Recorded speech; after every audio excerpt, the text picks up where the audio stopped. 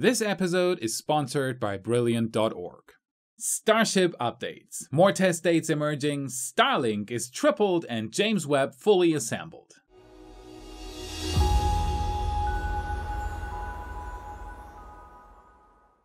First of all, I want to thank John Lampacher for his beautiful renders he allowed me to use on my episodes. Thank you very much for your contribution. There has been a lot going on in the space industry lately, so let's dive right in.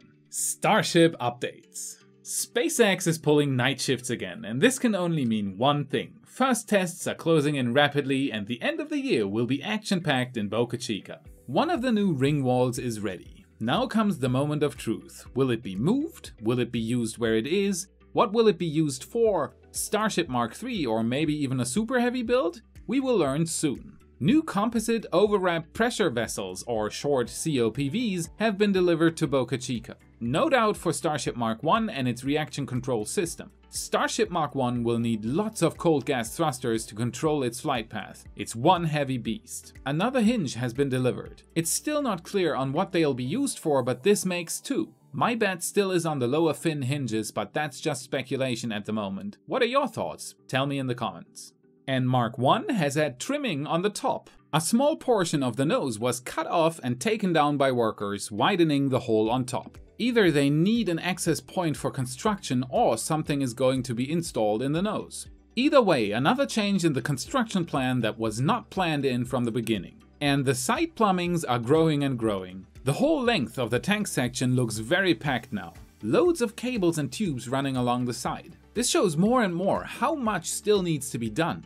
We can see power lines, tubes likely for hydraulic fluids, and data cables being installed. This is where a lot of problems can occur if the installation is not done properly. The loose cable, an engineer's nightmare. And we get more and more information on why SpaceX is in such a hurry. There have been 2 more FCC filings for planned missions from Boca Chica. Mission 1569 from October 13th to April 13th next year.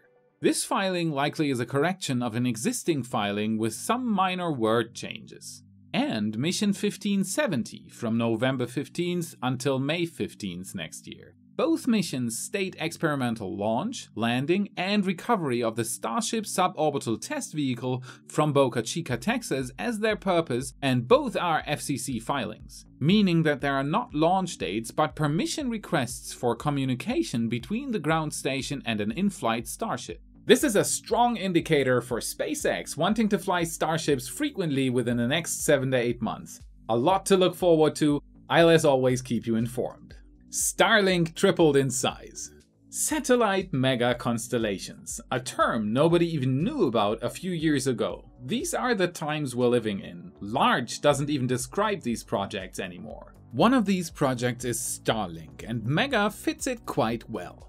A total of 12,000 satellites planned for orbit insertion, making the project almost 3 times bigger than all satellites currently operational in Earth orbit. Just recently, SpaceX updated us with new information about the upcoming Starlink V1.1 launch, sending the first wave of production-level Starlink microsats into orbit on board a Falcon 9 rocket. SpaceX is targeting a launch no earlier than October 30th. Now, on these so-called NET dates, you can normally expect a launch to happen within the first 2 weeks after the date. SpaceX will attempt to land the booster roughly 600 kilometers downrange on their automated drone ship, Of Course I Still Love You, and they will also, for the first time, try to catch both fairing halves with their 2 ships Go Tree and Go Chief. I will definitely livestream the launch, so you can already mark the 2 weeks on your calendar if you want to join in on the fun. As soon as there's a fixed date, I'll give you an update.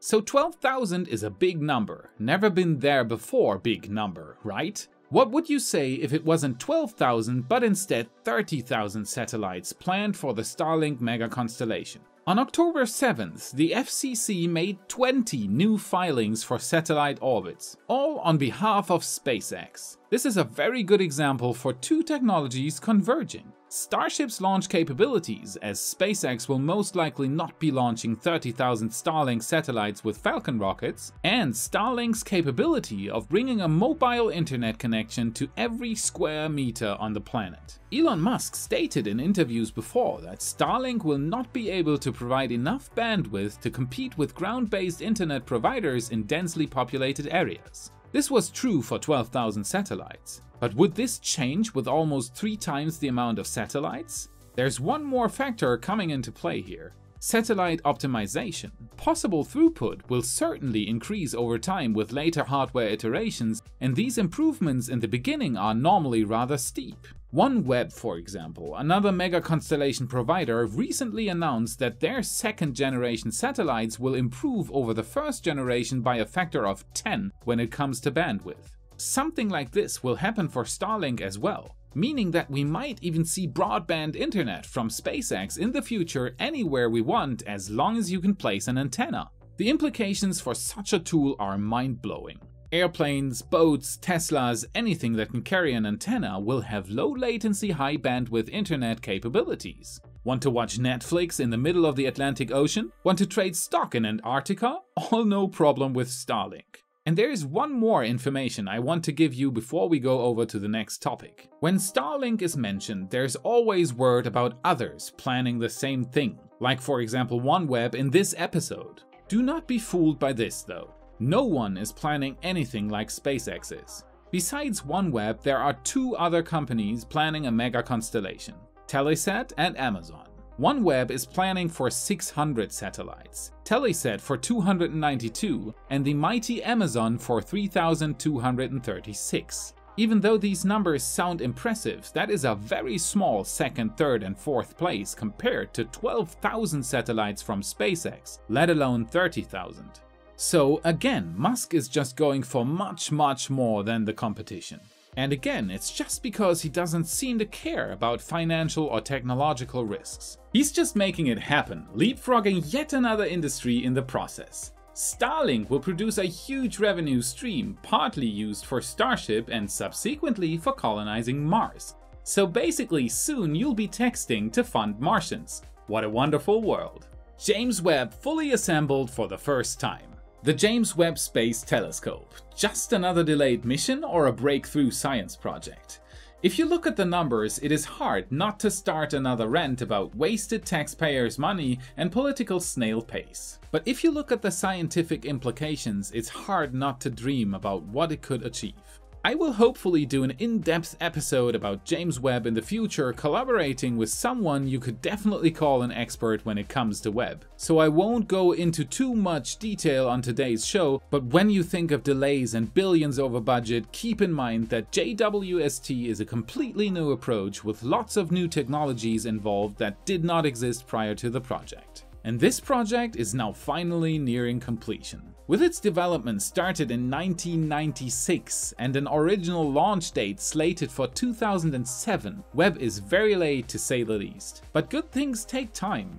With NASA primarily responsible for development and with significant contributions from ESA and the Canadian Space Agency, Webb is no exception from the rule. Most large space-related science projects are an international effort. Recently, NASA accomplished yet another milestone on the way to the proposed launch date on March 30th in 2021. Until the Ariane 5 launch, there's not much left to do now.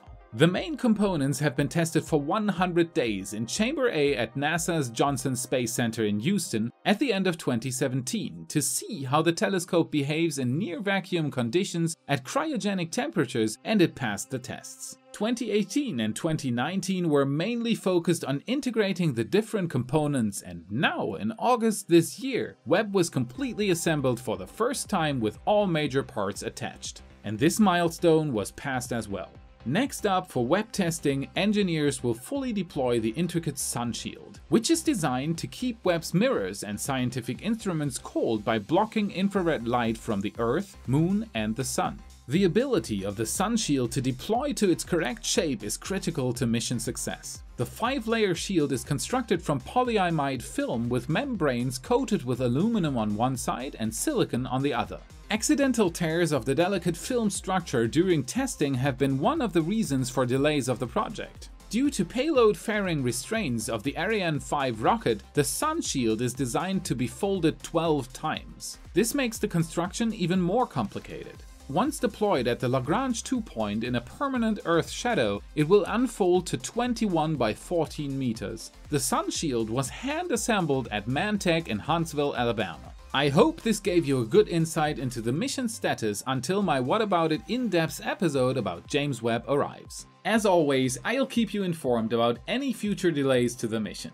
Let's hope there are none left until 2021. Since we cannot travel to other stars yet, most of the research done outside of our solar system is based on astronomy, and millions of telescopes are pointed at the stars each night. From the small hobby astronomer to the FAST, or 500-meter aperture spherical radio telescope, the biggest radio telescope in the world.